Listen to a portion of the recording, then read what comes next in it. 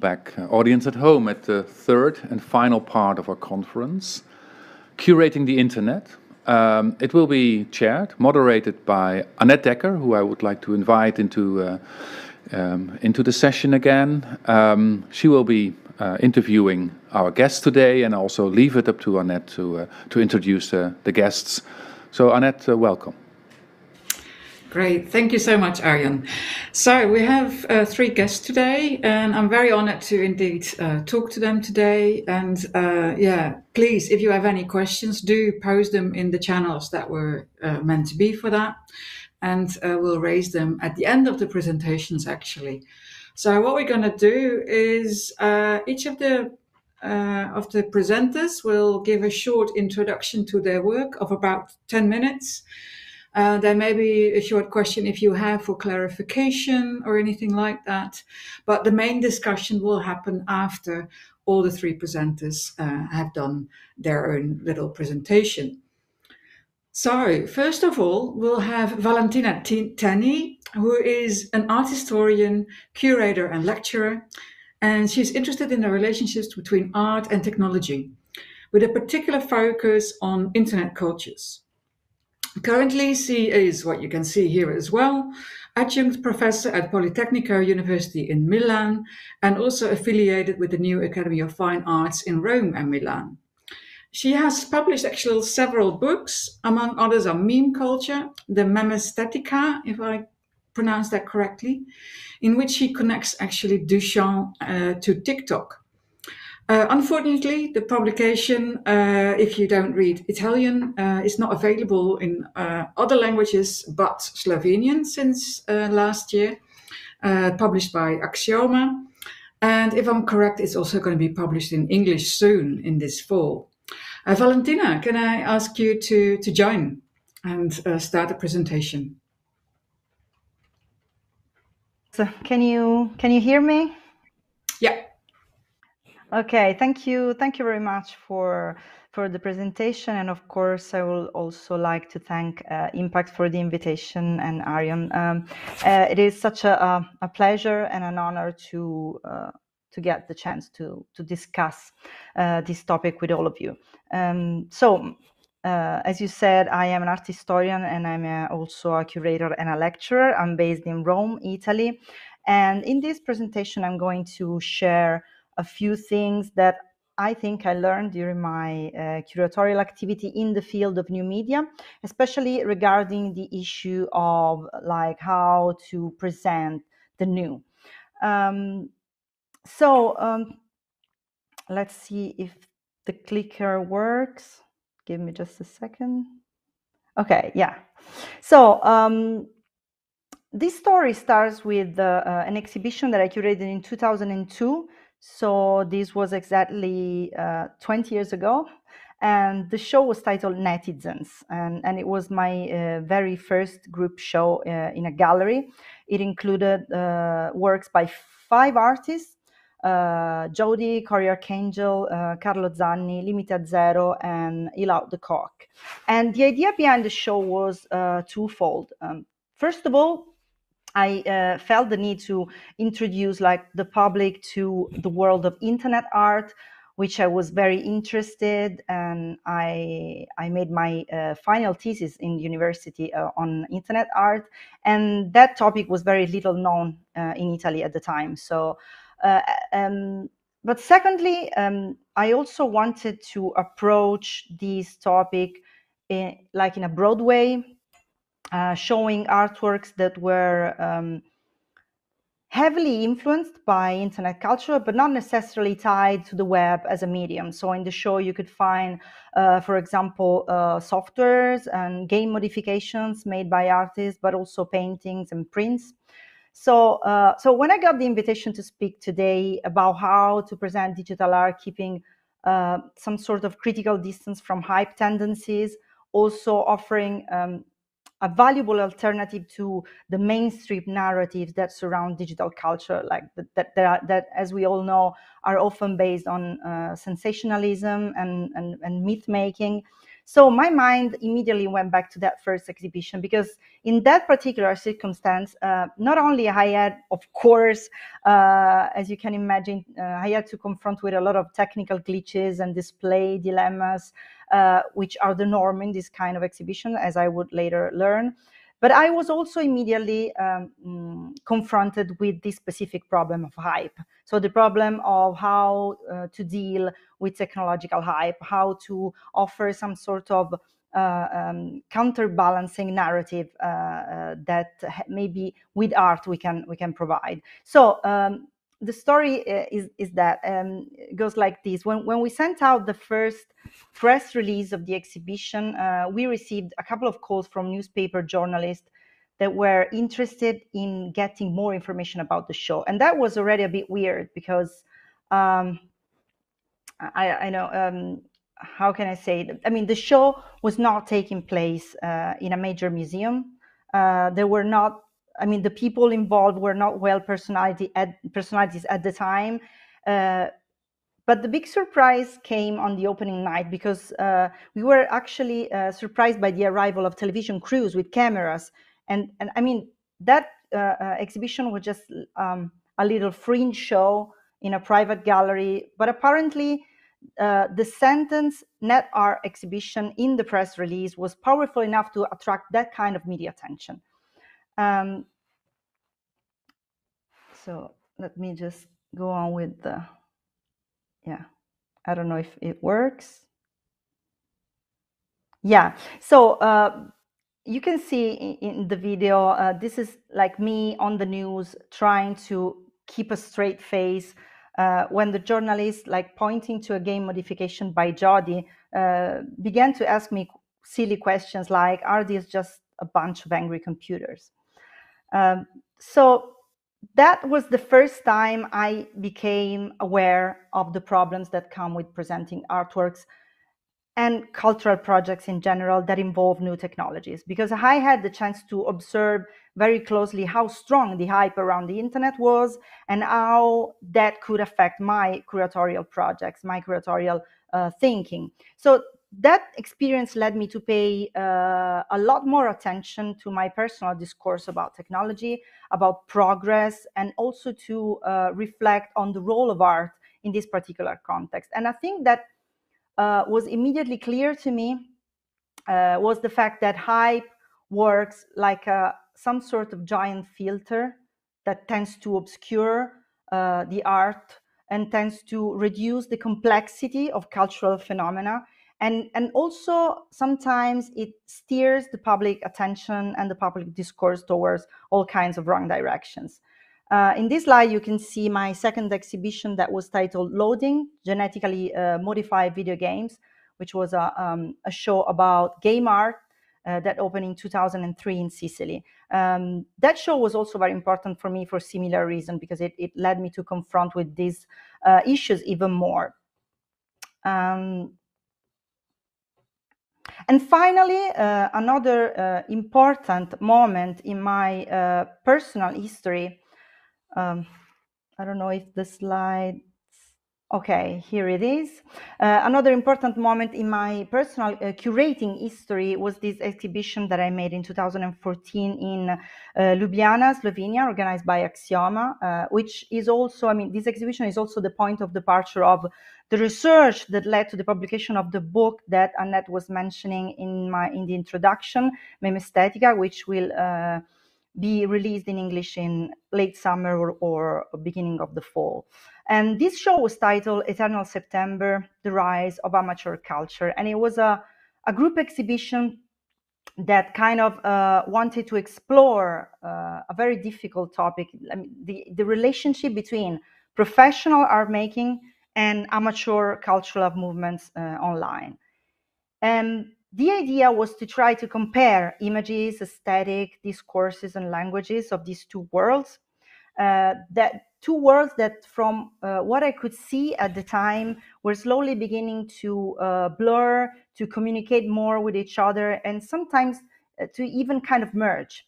So this project marks a turning point in my curatorial approach in the field of digital culture, because it pushed me to abandon the safe walls of established and recognized art production and venture into the world of digital folklore and what I like to call wild digital art that we can find online.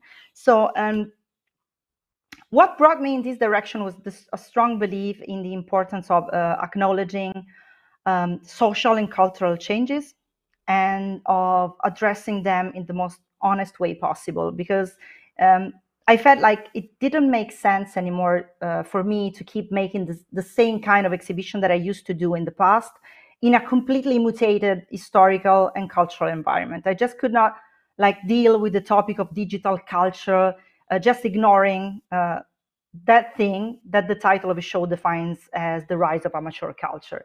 So, and this is something I still try to do today in my new work projects. And so, since I have only a few minutes left, I believe I'm going to summarize my set of guidelines. I'm trying to, okay, here it is. Try to summarize my personal set of guidelines, my do's and don'ts, which of course it's a set of guidelines that is always changing and adjusting. But anyway, these are my guiding principles. The strategies that enable me to stop worrying too much about the hype and just confront it and relying so much more on the power of art making to counterbalance this the power and the sensationalism that is behind the mechanism of hype. Let me see if I can. Okay, so this is the list. I'm going to go through it very quickly. So the first and probably the most important thing that I learned is that I don't have to give in to the temptation of reducing complexity, because this is what hype does. And it is a very common misconception to think that the audience is not capable of understanding complex discourses. That's totally not true, and I speak from experience here. So you don't have to oversimplify concepts, but what you need to do is pay attention to language, because language is what should be actually simple, because otherwise the risk is that you're preaching to the choir, which is not what I actually want to do. And also, always in the field of language, I always tell, younger writers or curators to always avoid using tired metaphors, like, for example, software is the new brush, or the net is like a canvas, or we're living in a digital renaissance, and so on. And these are also my personal red flags when I read articles and press releases. So, and also what I try not to do is I try not to focus on technology itself, but on the effects that technology has on people's lives.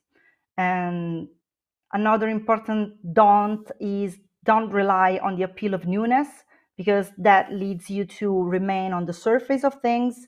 You have to come with an actual idea, and not just rely on the appeal that the newness carries with it. And related to the issue of newness, that's the theme, the big topic of history. It's really important to look back at history. It is important to contextualize change in an historical framework.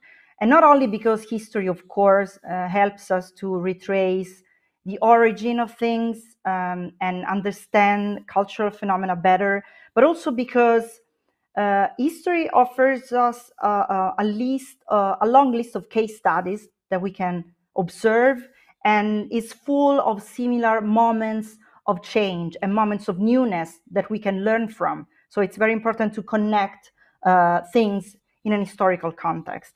And if possible, I always try to not work alone.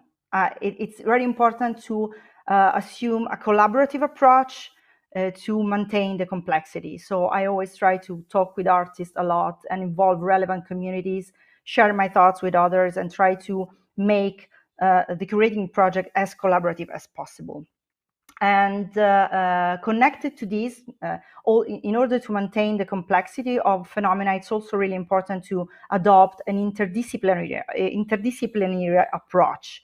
So use frameworks that are not only taken from media studies or art theory, but also from politics, economy, like science or philosophy, popular culture, and so on. It's for me, it's like the only way to make sense of such big and complex cultural changes. And last but not least, I mean, the last two do's that I would like to suggest, that probably they are the most important. The first one is to choose artworks and projects that question technology. And here I can maybe connect with what Caroline Christoph was saying in the previous panel about skepticism when you're dealing with technology. For me, maybe I wouldn't use the word skepticism, but I do try to choose artworks that are not just using technology and taking technology as it is, but that question technology and try to misuse it and to deconstruct it and to try to build a discussion around it. So in that sense, I really agree with the fact that the attitude towards technology is the most important thing. And the final guideline that I have is, I mean, this can be valid for all kinds of curating projects, but I think that it's particularly important in the field that we are discussing today. And what I try to do is always experiment hard and in a very brave way, also risking failure. I experiment very hard with displays and formats. This kind of art sometimes is really difficult to fit into a white cube and just to fit into normal way, the most common way of showing art in an exhibition space. So I always suggest that that young curators try and break the rules if needed, because this is like crucial to keep curating useful and a useful and relevant practice. So I mean, I think that's it for now, and I'm looking forward to the discussion. I'm taking notes as we go. Thank you so much. These are very good pointers, I think. Excellent. And I can totally recognize them and describe them. So really happy that you so clearly laid this out. A very good foundation, I think. I have one question indeed, as a sort of, in segue into the next presentation. And I'm really curious because you mentioned indeed, you said like the criticality for you is important. And Caroline also mentioned indeed that skepticism, like you referred to as well. And you mentioned like, well, I wouldn't call it skepticism. Yeah. How do you see the difference between the two? Because I don't know, maybe I'm wrong, but from my point of view, the word skepticism implies that you are starting from like a negative point of view. And instead, I think that the approach is more like it would be better to describe it as like being disrespectful towards something, but also in a playful way. I mean, it can also be a positive approach. It doesn't have to be skeptical in the sense that you will come with biases and preconceptions. So I don't know if skeptical is the word I would use, but I think we are on the same page. I think we are kind of saying the same thing. I mean, not accepting technological tools as they come, and try always to build discussion around them and reflect on the effects of technology on people, on society, and so on. And also try also to maybe invent new ways of using technology and propose different configurations for them, like different interfaces that we can use. Like keep asking the question, what if things were different? That's I think that's the really relevant contribution that art is kind of giving to the discussion on technological progress. That's great. I think that's really wonderful. Excellent. I think indeed something that I noticed also within the previous conversations, how important indeed language and terminology is, and that there at least is some sort of understanding of what we talk about. We'll probably come back to that in the discussion as well. The next presentation will be by Wade Wallerstein. And Wade studied digital anthropology at UCL in London and has been very active the last couple of years as a curator and writer of digital arts. Currently, he's based in California, and his research centers around communication in virtual spaces and the relationship between visual culture and contemporary art. Next to all of this, he founded Silicon Valley, a virtual gallery and online exhibition space, which also features digital artist residencies. And he co-directs Transfer Gallery, a commercial gallery for software-based computer digital arts. That is in LA, together with Kaleni Nicole. Wade, the floor is yours. Hi, everybody. Thank you so much for being here, and thank you again to IMPAKT for inviting me. I'm going to talk a little bit about what I think the stakes are in terms of that skepticism that past presenters have been talking about, and why I think we need to rethink new strategies and techniques for dealing with these problems. Today, there's really no thought or action that isn't defined by some kind of protocol, whether that protocol is written in code or enforced by the laws of physics. And for decades, thinkers have been exploring the effects of protocols, which are made manifest by hardware, software, and other digital technologies on human cognition. But recently, a staggering global rise in disinformation, algorithms of oppression, and data surveillance technologies has helped facilitate this current era of hyper-reality. And we see this in algorithmic technologies that discriminate based on race, such as predictive criminology software, or even airport risk flagging systems. We see this also in the development of alt-right movements around the world, and disinformation leading to skewed elections and rises in populism. And we also see this in the kind of sophisticated predictive marketing technologies that tell us what we want before we've had a chance to even think about it. Not only right now is it difficult to determine what is real and what isn't, but the difference is starting to lose meaning. We live in a semiotic society where anything that is presented as visible is beginning to be understood as true across continents and borders. And in this short talk, I'm going to try to think through some art historical and specifically anthropological lenses to help us describe how we got here and how we can think through this really complicated time. And this is still a research project of mine in development, so it's not completely baked. And so I really appreciate you coming along with me on this journey as I try to think through how we can understand our networked world. So, anyone, if you read the news or participate on social media, you probably have a good impression of the kind of cognitive dissonance that has become a routine aspect of contemporary life in the Western world. What we read isn't always what we know to be true, and the mismatch of beliefs, value systems, and apparent evidence is starting to come to a head. Jean Baudrillard described this phenomenon as hyperreality, or our inability to tell the difference between reality and a simulation of reality.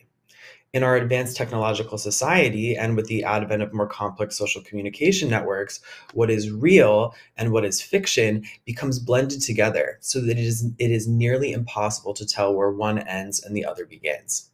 And this is interesting because a number of thinkers have pointed out this sort of turns the binary between real and illusion on its head.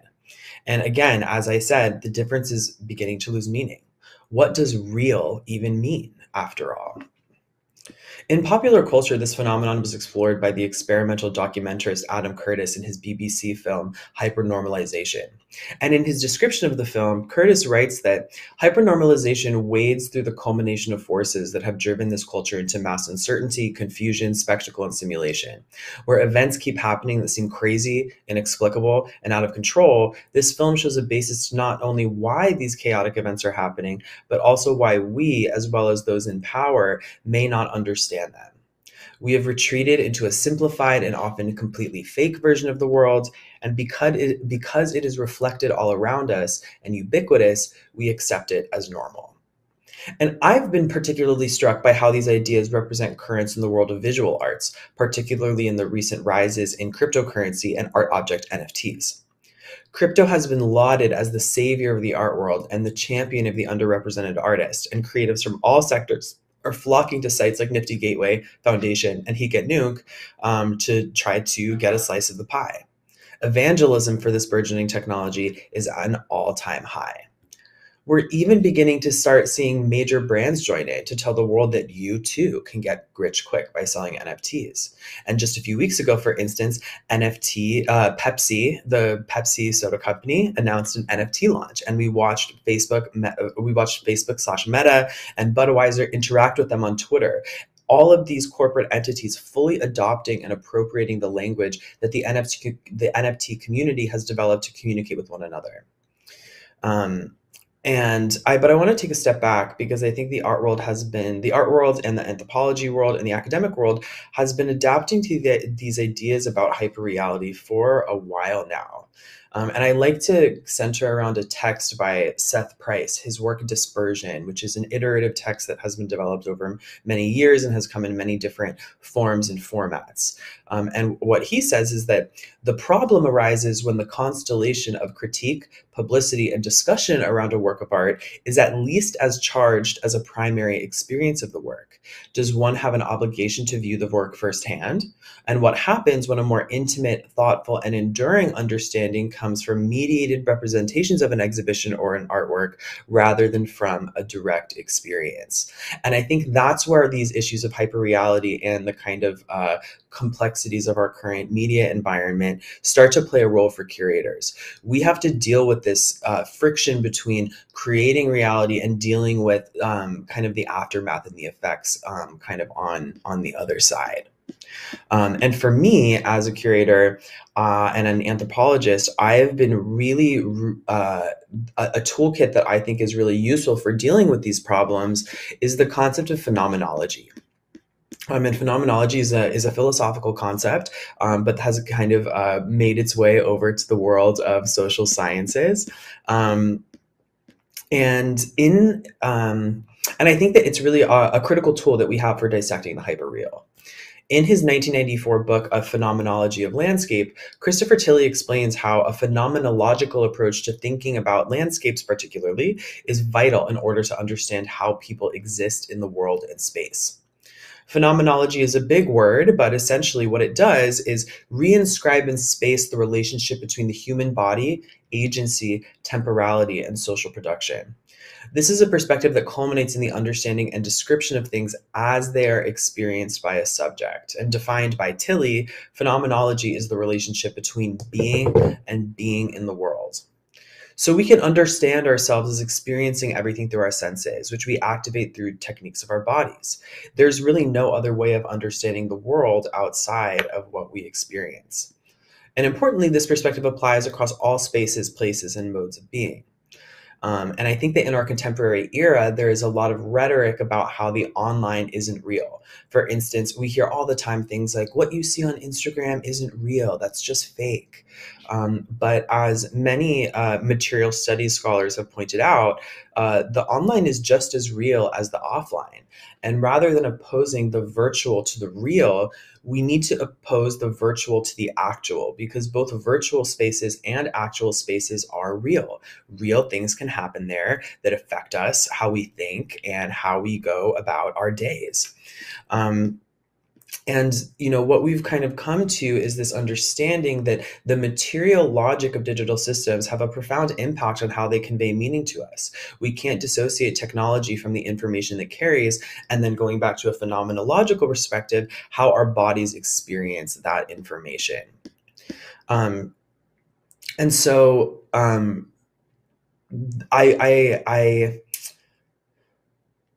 where does that leave us now? We're kind of reaching this point in society where anything that we perceive or that we feel is becoming is more real to us than anything that we perhaps know objectively to be true. And where does that leave us? We know that as human beings, we are sensing agents who experience the world through our bodies. Phenomenology has a profound, if not the most profound, impact on how we understand. And we see this in our hyperreality. When the phenomenology of the real and the simulated are identical, we understand what we feel to be the most sincere form of truth. We also know that protocols define and shape our world. Protocols are technological, political, social, and even physical or biological. We have to operate within them, and we have to make meaning despite them. So I have a radical idea, maybe. What if we could change those protocols? What if we could write our own? What if, in building our own world, we could create new phenomenologies that offer new ways of meaning, feeling, understanding, and new ways of connecting with one another that cancel out, transform, or otherwise circumnavigate those damaging impacts of a society where reality is just what we see? If governments, corporations, and whatever powers that be can use phenomenology as a tool against the masses to control information and shape reality, then we can too. We might not be able to change certain technologies, but we can certainly repurpose them to fit our needs. So I'm calling for a new kind of protocol, a worlding protocol. In the face of looming environmental, social, and economic catastrophe and this dizzying clash of techno-utopian and techno-fatalistic ontologies, there has to be a space outside that is not Western or even human-centric that we can look to. The concept of reworlding asks us to look at every aspect of our world, to look at the gray areas between competing ideologies, and synthesize something new that works for all of us on an interspecies and intraplanetary level.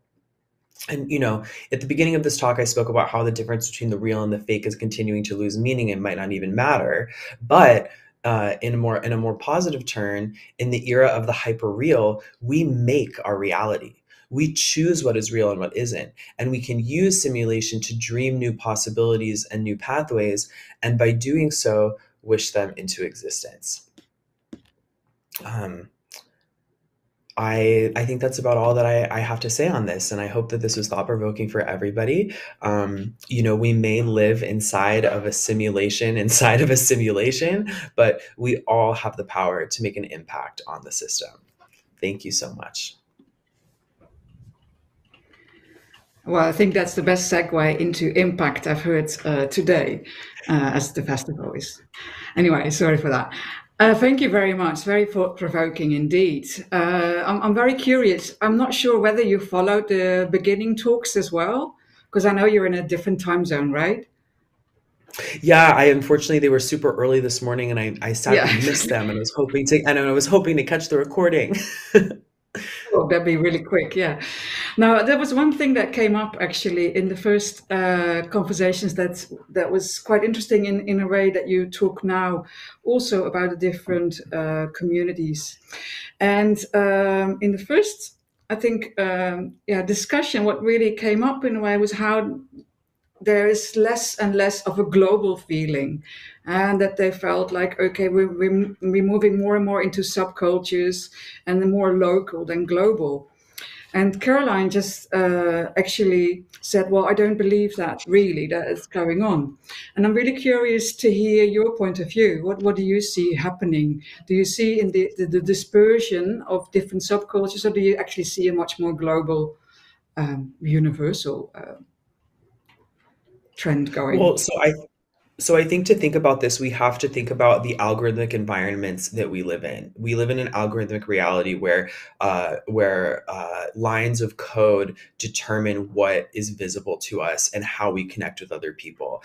And so in one sense, I totally understand the nicheification, if you will, of different subcorners of the internet, in the sense that people with like-minded ideas and people who are sharing similar visual imagery and language, they get put together by these programs. But at the same time, there is also a deeply homogenizing effect to these algorithmic environments, in the sense that what is presented to the kinds of materials that get promoted by the algorithm, the kinds of things that become visible, all fall under a certain rubric, and we're starting to see artwork from all over the world start to look similar. People using the same technologies, people relying on the same aesthetic tendencies. There's a lot of talk, particularly in the NFT space, about this kind of shiny, rotating render aesthetic that has really become has really permeated. So I think that the answer is kind of somewhere in the middle. We're seeing both. We're seeing both the homogenization of people from all of these niche subcultures around the world getting connected to each other and then growing larger and becoming something bigger. We also see kind of contemporary visual culture converging around whatever the aesthetics of the algorithm determined to be most popular. And I think within that, some of the most radical work is the work being done by groups that are resisting the kind of flattening effect of those algorithmic spaces. I hope that that answers your question. Definitely, definitely. And I'm sure we'll follow up soon in the discussion as well. Now to our third and last speaker for today, Doreen Ríos. She's an independent curator and researcher who in her work focuses on digital art, post-digital practices, and hybrid materialities more generally. All reflected also in her website, MATERIA, which is a platform dedicated to the research and exhibition of Latin American digital art. In one of her latest projects, she returns to the rise of the internet in Mexico, where she's from, through a series of cyber protests fueled by the Zapatista Army of National Liberation in the late 90s to bring back the discourses and practices of tactical media and hacktivism, perhaps also today. I'm looking forward to you. Doreen, please take the floor. We're not hearing you yet.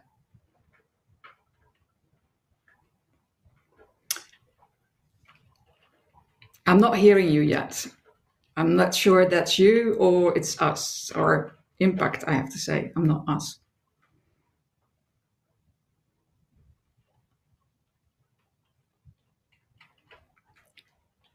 Let me see if I can see something appearing in my chat. What's going on?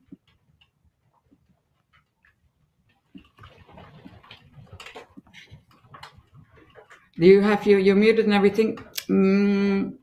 It maybe a quick restart could do it. Here Arjon comes. Yeah. Hi, Annet, and hi, Doreen. We're trying hard to fix the problem here. It's probably an issue at our end, so we managed to solve it in the previous panel pretty quick. So my hopes are high. Let's just have some patience. The visuals are excellent from Doreen, so that's not the problem. Now we have to fix the audio. Actually, you look so much closer by from Mexico than Annet does from Amsterdam, but that might be your webcam. Could you refresh, Doreen? Could you refresh? That might solve the problem. It must be the storm that's bothering my vision here. We had a hefty storm yesterday, that's true. Okay, you're back, Doreen? Yep. Yeah, now I can hear you. Hear me now? Yeah, just go ahead. Awesome. Great. Perfect. Thank you. Well, thank you so much for the invitation. And well, for this particular talk, I decided to go for a specific project that I've been working on for the past 2.5 years or so. And I guess it sort of ties really well with what Valentina was sharing with us, and also with what Wade was sharing with us in regards to how we are understanding the possibilities of the internet, but also critically looking into what's going on within all of these protocols, and how do we as users mainly can fit and intervene within all of these protocols.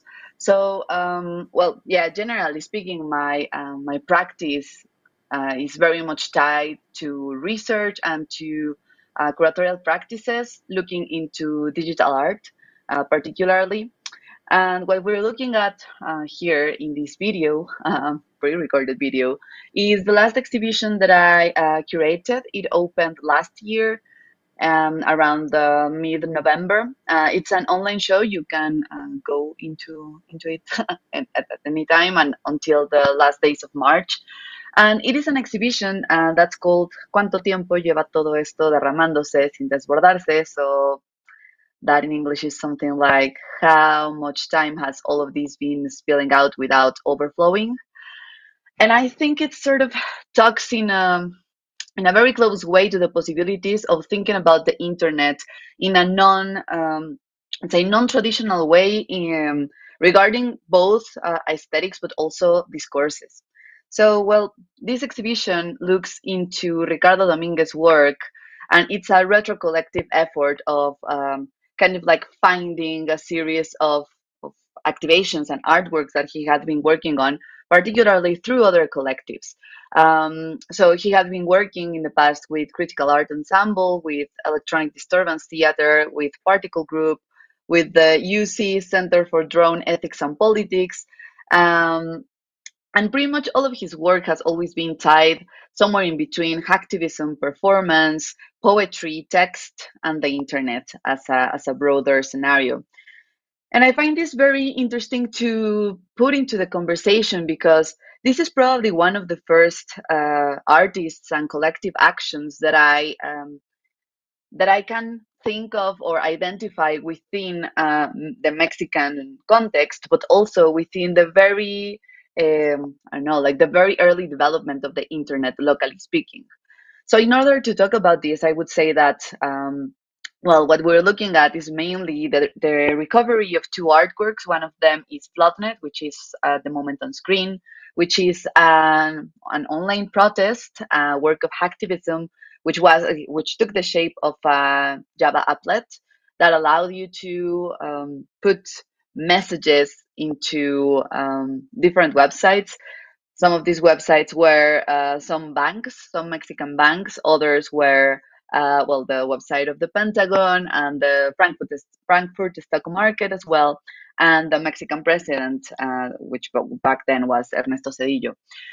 This was a collective action, a virtual sit-in. It was something that, in a way, happened within a political context that required international visibility for certain matters to be put into the local political conversation in Mexico, particularly regarding a very awful moment in time where genocide was perpetrated by a military group. This particular group attacked a community in Chiapas, and that were allies of the Zapatista Army of National Liberation. So generally speaking, the Zapatista Army is also one of the key areas of conversation that I have had in the past in this research, but also in the past years in regards to tactical media in Mexico, because the ZLN, or the Zapatista Army of National Liberation, from the very, very beginnings of the internet, say the very, very early 90s, they understood that the only way they could surpass the local censorship, and particularly the way in which mass media in Mexico was completely tied to political powers, was through the diversification of the ways in which they distributed information. So this particular artwork we're looking at right here, I think it looks very closely and tries to understand, yes, the internet as a way of distributing information that could not be safely distributed otherwise, of course, in this case in the late 90s, but then also that is looking into other ways of having this radical collectiveness popping up in other areas that might not necessarily feel tied to a geographical spot. Of course, the way in which this particular artwork and pretty much all of Ricardo Dominguez's work with Electronic Disturbance Theater mainly looks into the internet is, yes, into the possibilities of this very early internet. So while I was doing the research for this exhibition particularly, I think one of the main questions that I started asking myself while developing this was, well, and how can we understand that right now? How do we see that happening? Is this something that keeps on popping up into a conversation? Is tactical media something that is, active out there? Are there any ways of going outside of this techno-patriarchy that doesn't allow for any kind of conversation that is not looking into, let's say, or in a way working towards fueling more views and more data and more likes and more, etc., etc. especially when we think about the Web 2.0, right? Like after the rise of social media and I don't know, in a way, the loss of understanding how to navigate the internet outside of social media. And this is a question that kept on popping up both on the research and on the conversations that I had with Ricardo Dominguez while I was doing this research, but also with my younger students. So I also lecture at a couple of universities here in Mexico City. And one of my lectures is pretty much about transmedia strategies. So not necessarily only for art, but thinking about channels of communication through digital devices or digital platforms. And this is a question that I normally ask when we start working and looking into these kind of projects. And it very much is like, well, do you feel that you know how that you know how to navigate the internet? Do you feel like you're comfortable navigating the internet? Do you know what that means? And of course, the first impulse of my students will be to say, of course, I'm in the internet all day, every day, in various devices, right? And I perfectly know how it works and how it looks like and how I can move from side to side. And then we start exploring the question of, okay, how would you normally use the internet? How would you normally find something on the internet? Um, and then they realize that normally what we do, or what they do in this case, is to go into social media, and from social media jump outside into, let's say, the broader internet. And when we kept on thinking about that kind of protocol and this process of interaction with the internet in itself, we realized that, of course, it feels as if we were sort of kidnapped by, well, mainly three big companies, at least on this side of the world, right? Like we're always somewhere in between Google, Facebook, Meta, whatever, or Amazon. And we are always kind of like just tapping in between those nodes and reconnecting from one another. And we are just navigating these filter bubbles that have been created for ourselves to feel comfortable in, or to trigger certain emotions, or to trigger certain actions. And when I try to connect that back to these tactical media exercises of the late 90s and early 2000s that were popping up and happening within Mexico and expanding into mainly the US, I just kept on thinking, like how can we go back into that? How do we understand this? What are the key concepts or the key ideas that can help us jump outside of this hype bubble, but also jump outside of the ways in which we think we can interact and behave and create and curate and whatever online, especially after 2020, right? Like after this forced digitization of everything, and the ways in which the discourses towards that have been, in a way, weaving together. And sometimes it just doesn't make sense.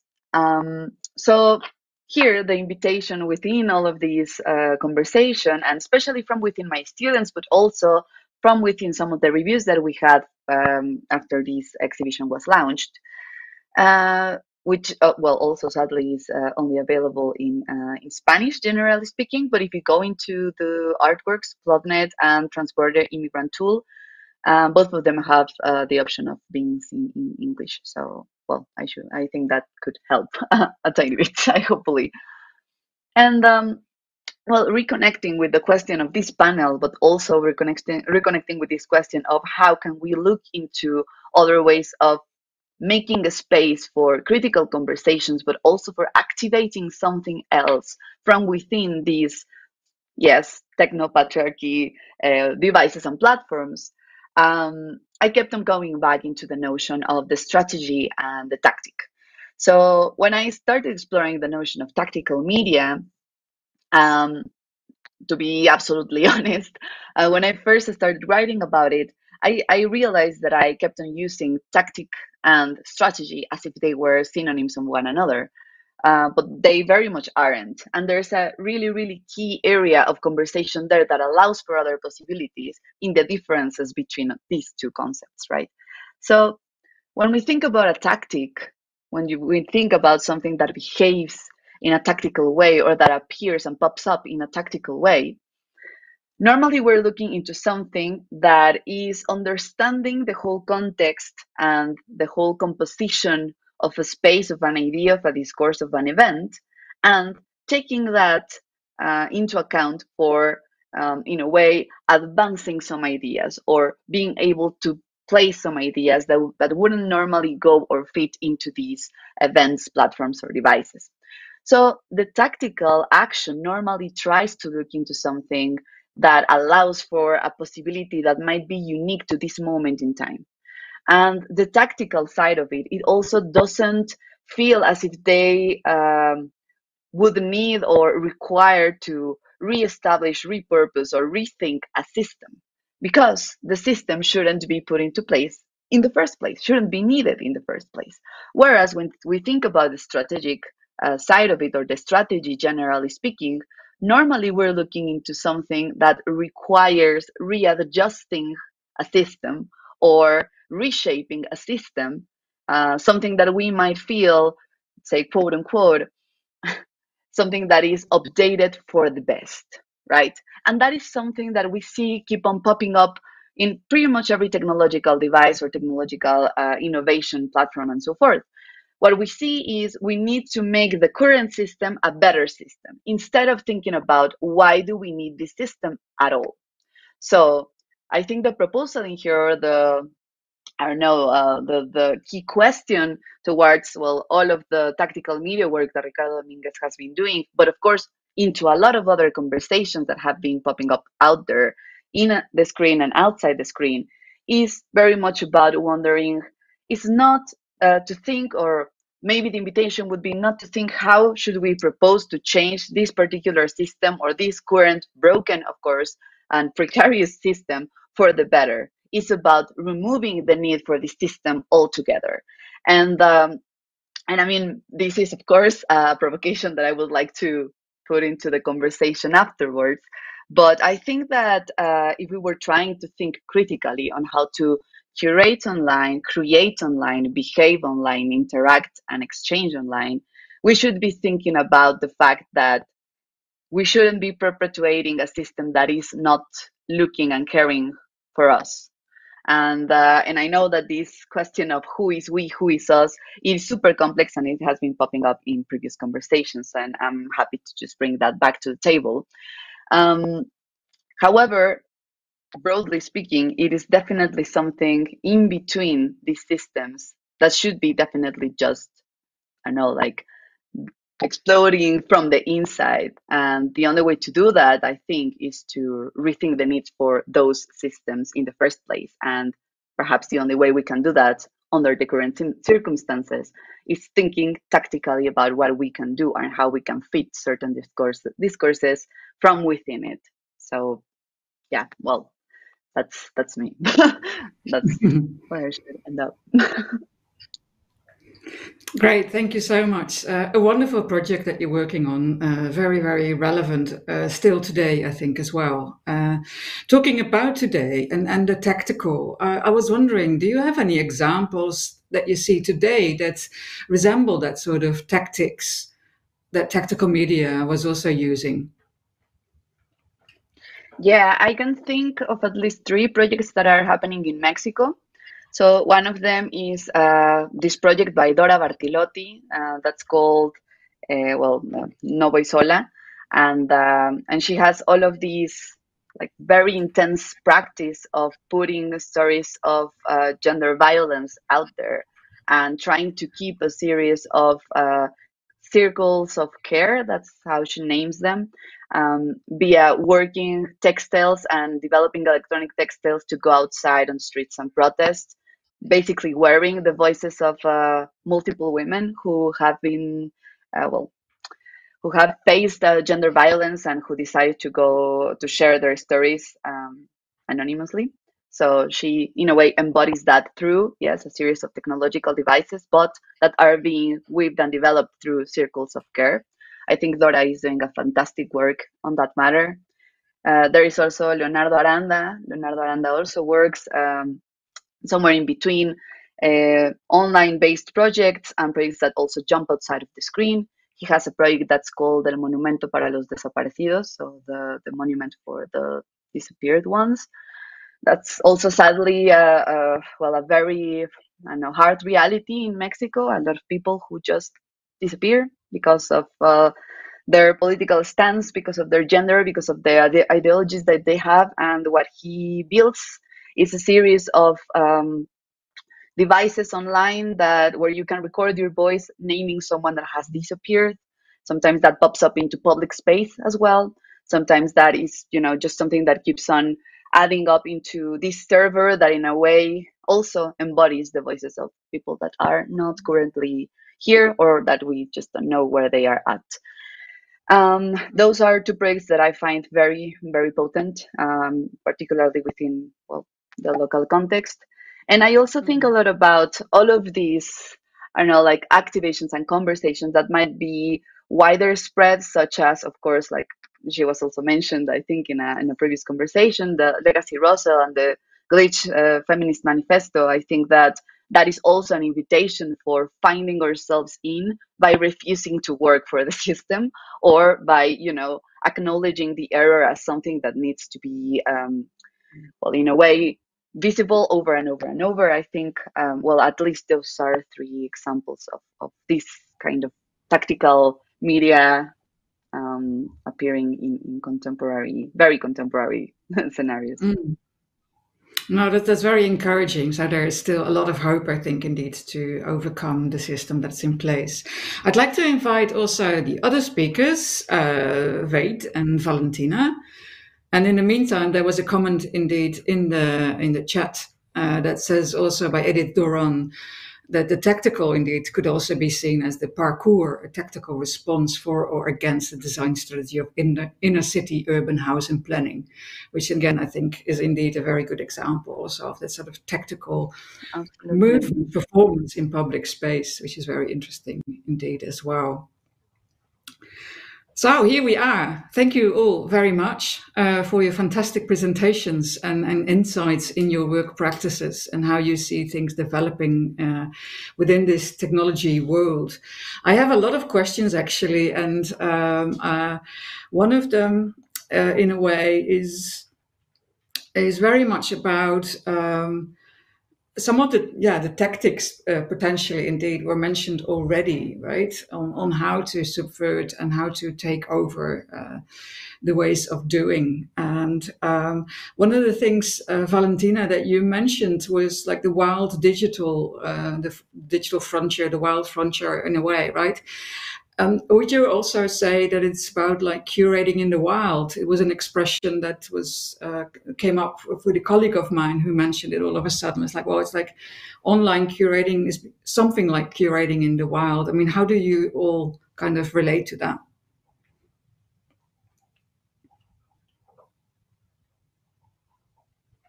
Let's see who gets the sound first, because I'm not hearing anything yet. Yeah, Valentina, I think you're muted.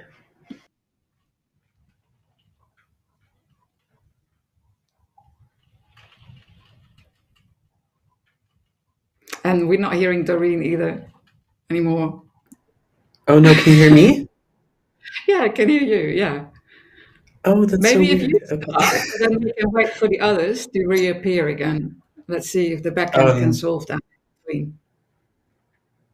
Yeah, so yeah, I can definitely talk about this really quickly while we get the audio started for the other two. Curating in the wild is something that has actually really been a key part of my research practice recently. I've been working with a group of curators who are loosely operating under the moniker of crisis core. And this is kind of a temporary name that we've developed through many conversations with the community to kind of be a placeholder to describe this practice that's happening now. And basically what Crisis Core is, it's a group, it's a decentralized group of curators and art outlets that operate entirely online. But basically they take sculpture and they take images and they work remotely and they send each other files, and the curator will take the files or take the sculpture that was mailed to them and take it out into the natural world and pose the sculptures in, for instance, in the salt marshes in Utah, in the case of the gallery Final Hot Desert, or in an abandoned industrial waste site, as in the case of Underground Flower in London. And they then photograph these physical installations and then repost them online. And the ultimate result is something that is never experienced physically, even though the work itself is physical, and it becomes this kind of like hybrid post-photographic practice. And to me, that's like that is like the most curating in the wild that I think you can that you can get right now. Just going out into the world, putting the work there, and then creating this kind of separate representation that either breaks or fits into or somehow subverts the algorithmic space that it will ultimately be experienced in. Great. In the meantime, I did hear someone, so whoever shouts first. Ah, no. Damn it. My sign language is not good enough, I'm afraid.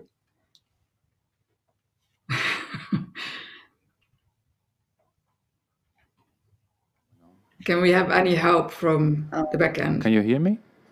Yeah. Ah, yeah, super. Again, Manon is on it, trying to fix the problem. Wade, your audio was perfect. And let's try and get Doreen and Valentina also in. And could you restart like Doreen, you've done before, I think. That's probably what does the trick. Someone was audible. Could Valentina, could you say something? Yeah, we've got audio from you. Excellent. Great. Doreen? Yay. Doreen also, I think. So let's just go ahead. I think you all have sound now. Go ahead. Refreshing always Thank works. you. Thank you. Turning Do you it wanna off go and on now? again. Yeah. It's always the best strategy. Okay. Yeah. I don't know. Should I go now? Yeah, please. Sure. Okay. So yeah, the idea of curating in the wild for me has two different meanings. The first one is related to something similar to what Wade was mentioning. So it's about the approach that you have and about being aware of the fact that the internet, it is a wild place in the most profound sense of the word. It is a forum, it's a place where content is not, it's not archived in the traditional sense of the word. It's not organized, and you are working inside a place where context has collapsed completely. So you have to make sense of things. You have to retrace the origin of things, and so it is like, the metaphor of the wilderness. I think it's very fitting to the actual work you do. Day by day, working with digital culture, and this is the first meaning of this word for me. But the second one is also for me also connected to a particular theory concept that I found and that I mentioned in the book, in the Memestetica book. And the concept is not, I didn't coin it myself. It's a very interesting definition, and it's by a Canadian theorist named Darren Wershler. And he coined this very interesting definition that it's conceptualism in the wild. And he wrote about this thing for the first time like 10 years ago. And the article was about conceptual writing. He's a literature scholar, so he's not into visual art. He is a researcher in the field of poetry, literature, and especially experimental literature. And so he wrote this article in which he coined this interesting definition. So conceptualism in the wild is basically when you go around the internet and you find examples of things that, and in particular content that is connected in some way to the tradition of conceptual art. In different ways. So you see gestures, projects, and text, and also performances online that, seen from an historical point of view, are really, really similar to some kinds of tactics and strategies and languages that we tend to associate with contemporary art, with a particular field of contemporary, which is conceptual art. So I took this, I borrowed this, interesting definition in the book, and I dedicate a big part of the book to the analysis of this phenomenon in the visual art field. And so for me, this idea of wild digital art is also connected to the fact that we find a lot of interesting projects and actions and performances, especially in the world that we normally associate with the world of memetics and viral images and meme languages in general, memetic images and so on. So in that field, I find that there is a lot of conceptual art going on that is totally wild, meaning that there is most of the time these authors are not really aware of the tradition they are stepping in, but nonetheless they are using similar kind of languages, similar kind of actions. So this idea of the wild in my research has these two different meanings. I guess when I think about like curating in the wilderness, sort of it always brings me back to a video project by Alan Warburton. That's the Goodbye Uncanny Valley from 2017, and he tries to outline the, let's say, digital production, particularly looking into 3D modeling and the ways in which this production sits. And one of them is what happens in the wild. No? And and I think a lot about also what Wade was saying in regards to Final Desert. I think that what they do is absolutely brilliant as well. And also I think, somehow I think that when we think about digital practices and particularly online practices, we tend to have this notion that is something that can only happen within a screen that is located on an interior or something that needs to be seen like in a very one-on-one way, and you need to have like proper connection, and it's something that's going to run slow if it's not kind of like developed for that. And I mean, looking into this particular idea, I think that building a sense of, I don't know, like formulating a way of developing an online exhibition or a project that looks into curatorial practice dealing with online practices, generally speaking, I don't think it necessarily has to do with something that you can follow up as a list of steps that you're gonna just, do 1 and 2 and 3 and 5 times, and it's gonna work properly each time. And I say this because, well, in my very own experience curating online-based art, I think that the most compelling outcomes have always been the ones that, in a way, have invaded the space outside the screen, which is not necessarily to say that is something that pops up as like, let's just place some computers out there and let people navigate it, because we all know that that is not necessarily going to work under all of the contexts. But what happens when you show this artwork in such a way that you go into the places where people are already at? And it looks also into this notion of the wilderness, right? So I remember a couple of projects. One of them was with my former students of mine.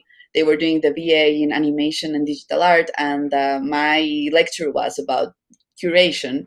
And in the end, the university, which I'm not going to name, they didn't allow us to have a proper space for the final exhibition to happen, because they were like, well, this is online, right? Like you do not need any space. You only have to pop that like into some social media or whatever, and that's fine. So what we did is that we built, well, it was a bicycle where we added a car battery on top of it, and we basically just tied a projector to it, and we had all of the works being shown from a small Raspberry Pi, and we were like a bunch of students and myself just like cycling down the roads, projecting that into the walls. We never asked for permission for anything. We didn't ask anyone for anything. I mean, we're just like, some people there with a projector doing stuff on the streets. But I think that was absolutely much more successful because we did have people coming over and saying like, oh, well, what is all of this? Like, what's that? What am I looking at? Why are you doing this? Who are you?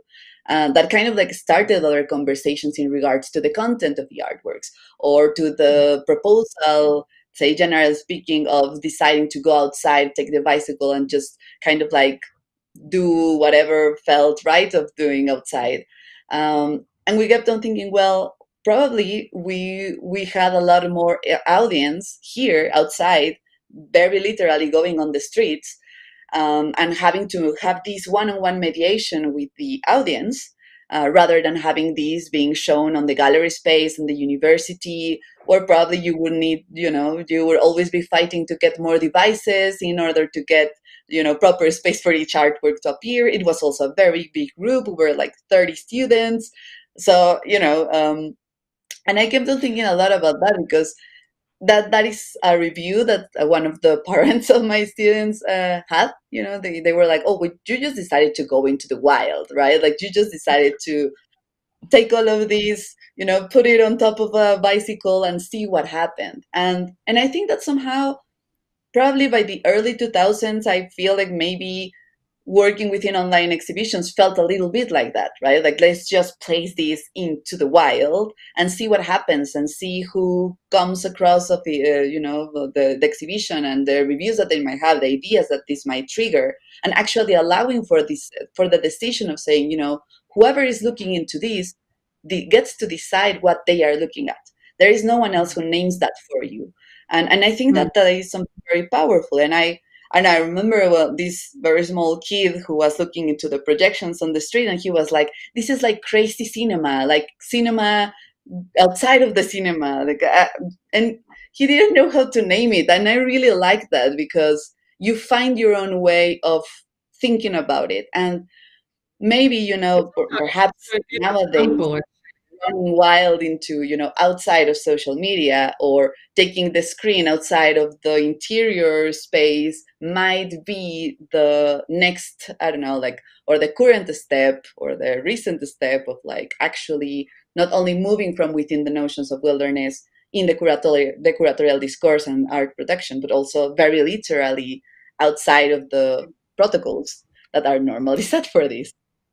So I think this actually is really nice, also in relation to what Wade was telling, indeed, about the real and the not real, in a sense, right? And how the virtual and the real are colliding. There is not really that strong of a distinction to be made anymore. I want to go, because there's little time, unfortunately, but there are some good questions also coming from the audience. So I'm going to read one out, a question from Alora. I thought it was interesting, and she refers to Caroline's lecture before, that she made a point about the explosion of the digital correlating with need to stupefy or numb ourselves in response to the to the pain, of COVID and other environmental or political disasters, hyperproliferation of Netflix content during the pandemic, etc. Her question is, as a curator of critical spaces, do you have any strategies for avoiding that kind of psychic numbing, the catatonia association we may have with digital formats? Or do you see it as something to embrace? It's a question for any of you, so anyone who feels that they'd like to answer that, please go ahead. I'm not sure I catch the entire question. I didn't catch the part about the strategies for what? Yeah, sorry. It's looking if indeed, if there is, as a curator of a critical digital space, do you have strategies for avoiding the kind of psychic numbing that may happen in digital formats like Netflix, etc.? Or do you see that actually as something to embrace? Okay, I have an answer. Oh, sorry, Valentina, you go first. No, you go. I feel that you have a great answer. I think about this a lot, actually. So that's a great question, and I really appreciate it. Thanks for asking. I am very inspired right now by artists who are, and this kind of connects to what we were talking about curating in the wild. I'm very inspired by artists who are going to the commons, going to the public virtual spaces and repurposing them. And I think a really great example of someone who does this is Laturbo Avedon, who a few years ago worked with Manchester International Festival to do an installation in Fortnite. And Fortnite is a massively multiplayer online game with a billions and billions of dollar virtual currency and digital asset trading economy that's played by millions of players around the world, a lot of kids. And they recently launched a sandbox mode where players can go and they can build their own levels, build their own worlds. And Laturbo went into this game and built an entire installation and an experience that was really rich and beautiful. And it ended up being visited by, I think, something like 3 or 4 million players. And I could curate the biggest show ever at the largest museum in the world, and I would never get that many pairs of eyeballs on the show. And so there was something to be said about going to this place, which is corporate, run by a massive game company, that is super popular and very prescribed, where there's certain socially accepted ways of performing within this virtual space, and turning that upside down, resisting the numbing, and creating something that makes the player who's really used to this environment and maybe even native there to reconsider what the space is around them, and enter something that leaves game space and enters into an art space while they both kind of collide at the same time. And I think that was a really valuable exercise in kind of avoiding the numbing that we can have. You know, if anybody plays first-person shooter games, it's really rhythmic. There's almost like a hypnotic element to the rhythm of playing that kind of even levels out your cognitive state. And this totally upended that. And kind of just to speak to that just a little bit more, also in talking about Laturbo Avedon's work, they've been describing lately a concept called exo. And we've been kind of enmeshed in conversations about the metaverse recently. But the metaverse is really a centralized thing that's controlled by a few corporations, most prominently Meta. But the concept of exo is the opposite. Exo is a protocol for decentralized simulation that is not controlled by one corporation or even a small group of people, but is a protocol by which any visual creative can use these simulation techniques in a decentralized manner, all using their own autonomous servers or bandwidth or whatever else you might have. And I think that by thinking through these things, these are tactics that we can use to avoid the numbing, avoid the homogenization that we're starting to see in virtual spaces, and offer something that continues to hold the independent artist in high regard.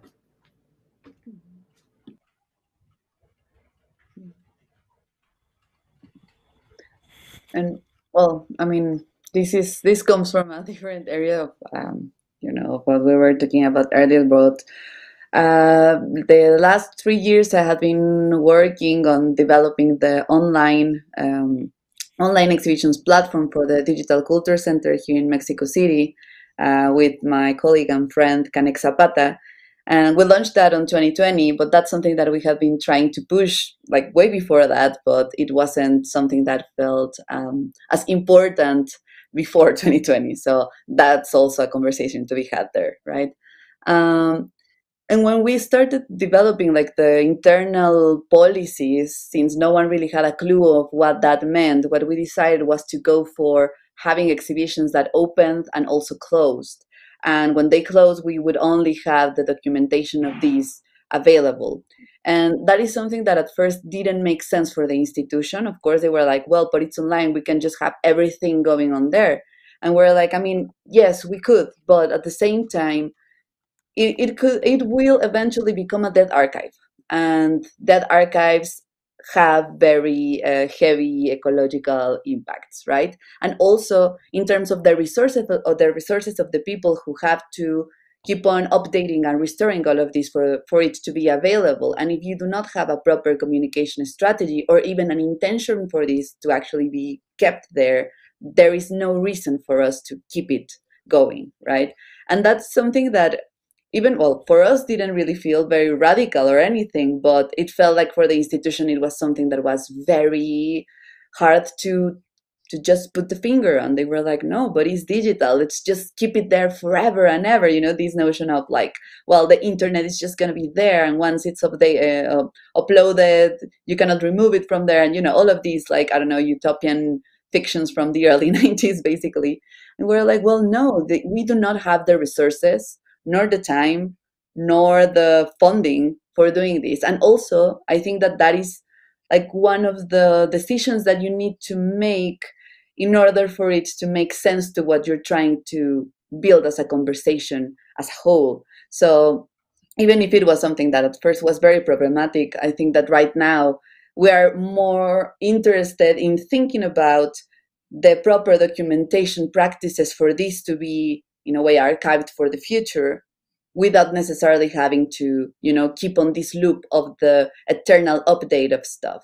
Because I think that there you can have like all of these, not only the numbing of processes, but also like all of this impact that goes way beyond the artwork and way beyond the website and way beyond the curators and way beyond a lot of things. And that once it spills out of your hands and you have no control over it, it only becomes, something that is there because of no one really knows why, right? Like, this is not a collection, this is not an archive as such. So if we're going to have like a proper goal and policy for this to happen, this is something that should be in the conversation. And I think that there is not enough conversations in regards to these, particularly in digital online-based practices. Yeah. Yeah, the risk also is that you like collect digital ruins around during the years.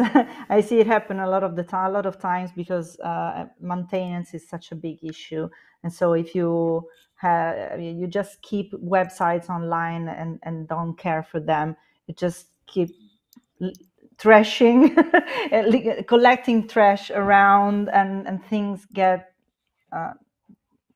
They get obsolete, softwares get obsolete, and the viewing experience is not what it was meant to be, and it's not useful. So I'm totally with you on that. And also maybe something that I have been experimenting during the past year is to abandon the concept of building like a proper I don't know how to call it, like a proper box for the content, a proper container, meaning that, for example, I made like an Instagram filter exhibition last year, and we decided to just release the filters in the wild without giving them any kind of container that could set them apart from the other filters. We just commissioned filters to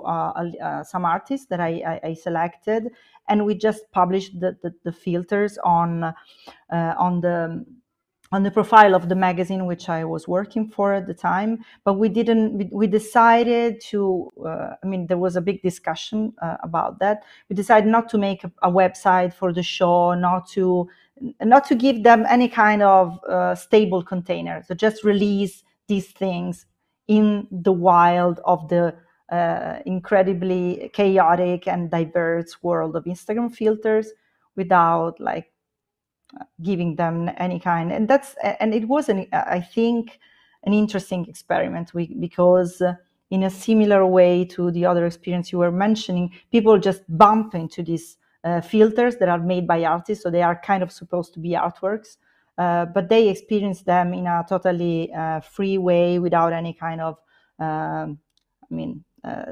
caption or explanation, and without even the awareness that was meant to be an art project. And so I'm also trying to experiment with this idea of not having a container for things.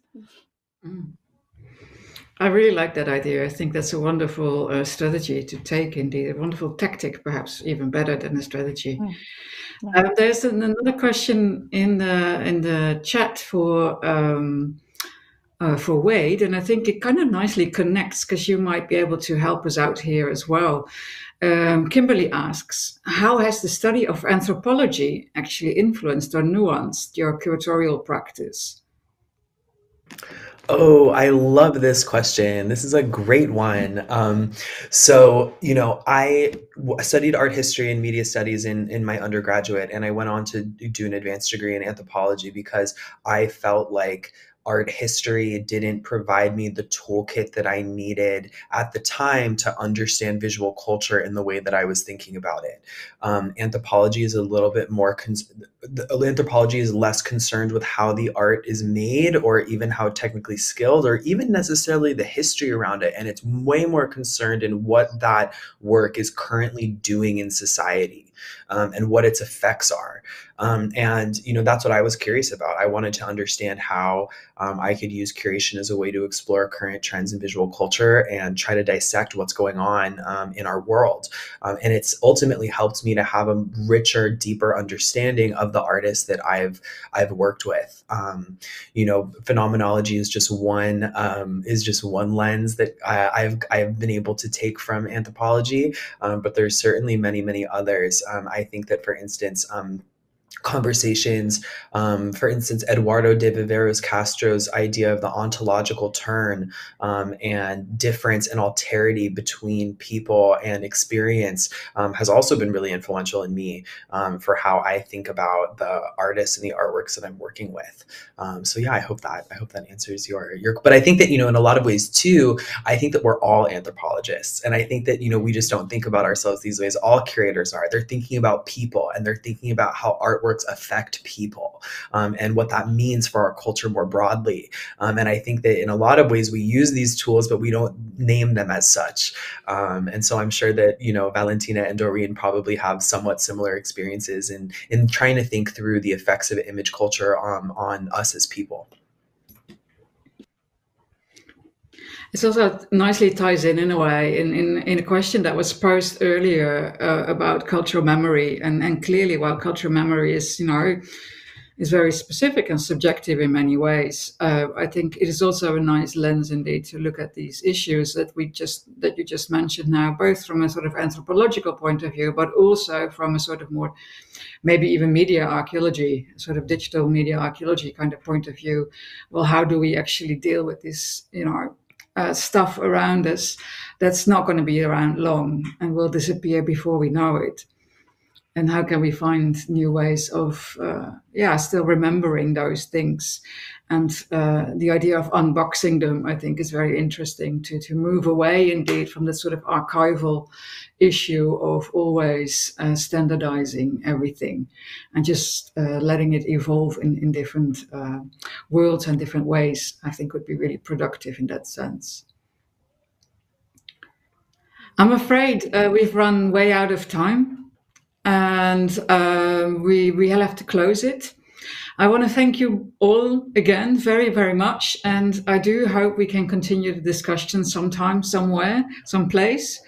If it's online or offline, it doesn't matter, as long as it happens. Thank you all very much. And Arjon will be coming in to have a final word about it. Thank you. Thank you. Thank you. It's been a real pleasure. Wade and Doreen and Valentina, great having you. And Annet, thanks a lot for moderating this session. Is there anything, I mean, you did look back, of course, and reflect on what was said a lot, but is there anything that you especially take away from the overall panel that you just moderated? Yeah, no, for me there was, and I've made some notes indeed, because I knew this was coming. And there are some takeaways, I think, that are really important, and that are specific perhaps to this panel, but also go indeed into the other panels as well. And one of them is sort of like language is important, right? Language is, and that connects to identities, cultures, social and economic context. But it also relates to education, I think. If there's no history, or better even multiple histories, it's hard to build and actually have a very productive dialogue. And it's also about to move beyond the standards mode of using technology and the web and algorithms more generally. It's really pushing for not only making systems better, but more likely just subverting them, and also just looking into new systems and building your own. It's moving beyond what is indeed the standard and the universal ideas about that. So it also asks, what if by reimagining and acting, but asking what if, and by reimagining, but also about acting as if it's something already happened, and thus creating a new world for yourselves in your little subculture, but that also links to a more global and common world. I think that was also one of the outcomes. I think that was interesting to see how subcultures actually evolve and come together again in different ways. So very interesting. Fruit. Sorry? a lot of food for thought. Yeah. Definitely, I did like Valentina's rule book, although I'm sure she wouldn't call it a rule book, but like the interesting do's and don'ts, and many of them I think are definitely worth considering when dealing with art in general. The curating in the wild, I think, was a great idea. Maybe that brings us to the question, how do we keep this internet wild? I'm afraid convenience is a big problem. Many of us, me included, all of us probably, we take the convenient decision, having things handed to us in the most convenient plug-and-play way, but sometimes taking the more difficult route definitely comes with interesting experiences. That's also something I took from the conference today. Yeah, I think we have to wrap up. There's a few things that I would like to share with our audience, and that's upcoming events at IMPAKT.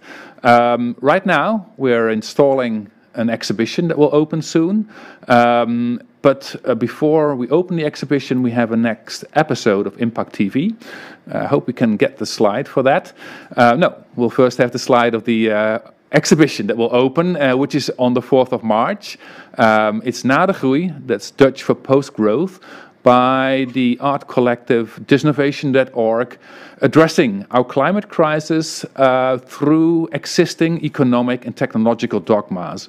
It's a really interesting exhibition. I think our entire building is getting a makeover for it, so I hope you can make it to come to Utrecht, maybe join us for the opening on the 4th of March. And I think it's just a few days prior or after that we'll have an IMPAKT TV episode, but there is a slide, which is on the 3rd of March, so it's a day prior to the opening, with Dutch-Brazilian internet artist Ravel Roosendaal joining us for an hour-long chat about his work and what he sees as interesting tendencies in arts and culture today. So that's what we have ahead of us. Now I can only say thanks everyone for being with us at this IMPAKT online event. You can join us for some after chat, some exchange of thoughts and experiences in our virtual rooftop bar. Our host Andrei will welcome you. I hope to see you there, because I'm going there also in a few minutes. And before I do that, Annet, thanks a lot. It was really great doing this together with you. Great, thank you.